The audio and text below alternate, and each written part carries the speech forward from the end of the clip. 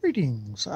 Doing a check-in for Blck Sn, between Earth and Sky, #1, the series by Rebecca Rowanhorse. This is set in a kind of a fantasy world inspired by pre-Columbian civilizations. And we're bopping around amongst a bunch of different people. I'm listening to it on audiobook. That probably makes it extra hard to kind of track everything, but at least we have multiple different narrators for each section to hopefully help me kind of keep things separated. So far we've got, this is tracks, this is from 1 to 4, I think I have. And the first section, a young boy is being, I think, ritually carved up by his mother for ritualistic reasons. He's been given poison. She's kind of carved into his skin, and she stitches his eyes shut.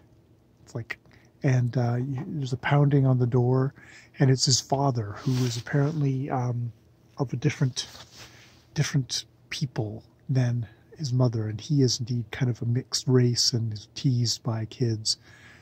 And now he's being ritually kind of, done to, and his mother does that and says, okay, I have to leave you now I have to go join our ancestors or whatever. So I'm assuming she is now committing suicide at the end of this. So fairly intense, confusing opening.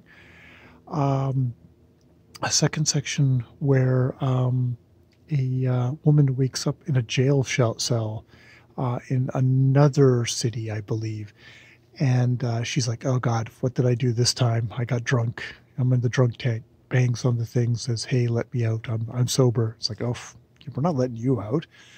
You've been charged with capital crime.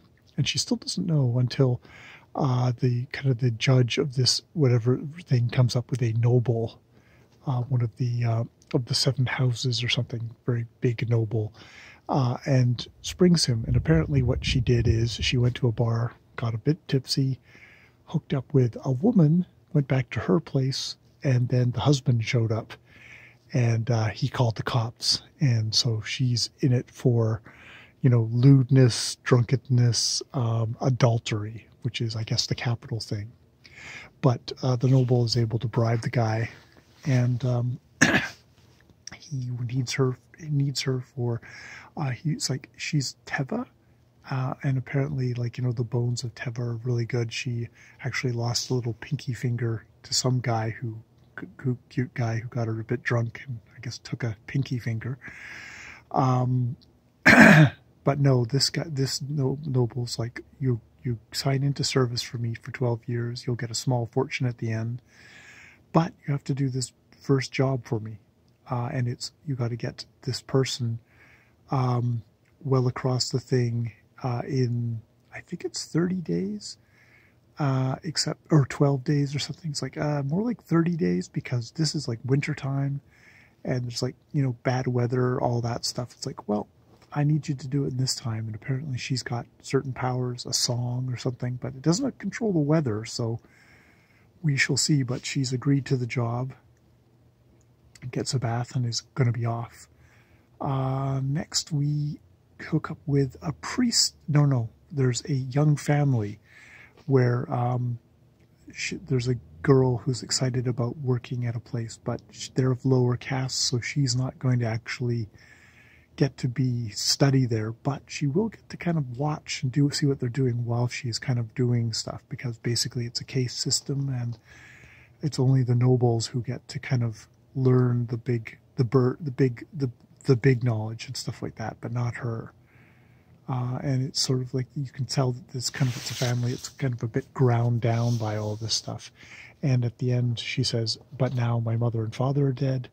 One of my brothers is dead, and the other brother basically is dead in spirit. So something horrible happened in amongst this that she was thinking back out on. So that's where they're at. So hard realities.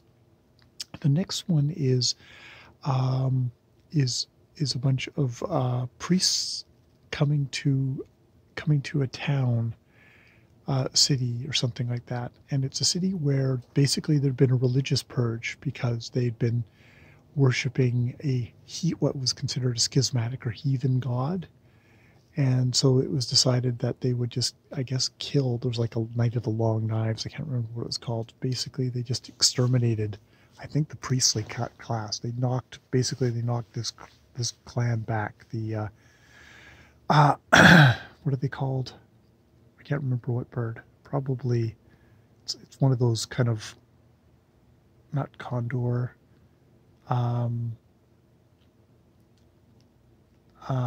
it.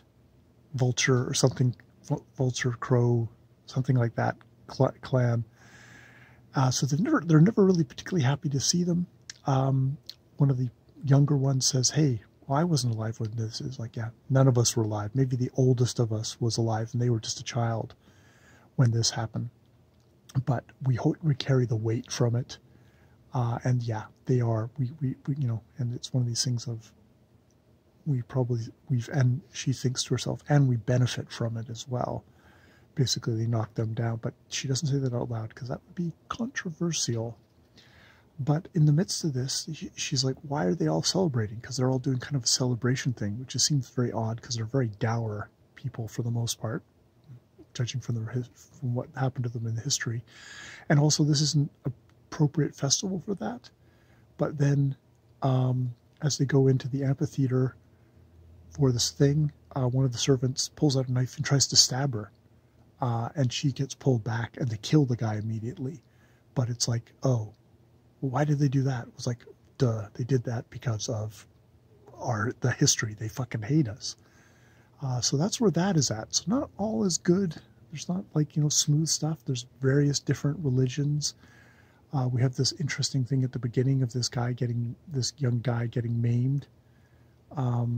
Yeah, so it's pleasingly confusing. I'm struggling to get my bearings, which is awesome in fantasy worlds. Rowan Horse is doing a good job of kind of clearly putting things out, but there's just tons of world building and information and interesting characters. So good start.